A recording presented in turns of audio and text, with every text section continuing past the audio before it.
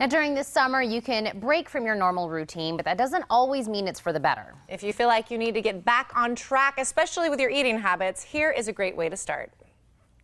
For many families, summer means hitting the road, hanging out with friends, and entertaining the kids while school is out. But all of that can lead to poor choices when it comes to your health. Dr. Jamie Kalaga is a work-life coach who says it boils down to one thing. You want to stay organized. You want to prioritize. You want to stay focused. I encourage people to grab a planner, list out their to-dos and their goals for that day, and stick to that structure. Staying organized means you may have to say no to extra projects and responsibilities. Well, first, it's recognizing that when you say no, the payoff is in the end. So when you walk away with less roles and responsibilities, so often we say yes and we get that instant gratification. We see a smile on somebody's face, but we walk away with so many more to-dos. Our eating habits often take a hit when things get busy, but Dr. Kalaga says there are new options. Convenient mini meals on the go, like LaLa yogurt smoothies. Right now, LaLa offers two amazing new products on the market. The first one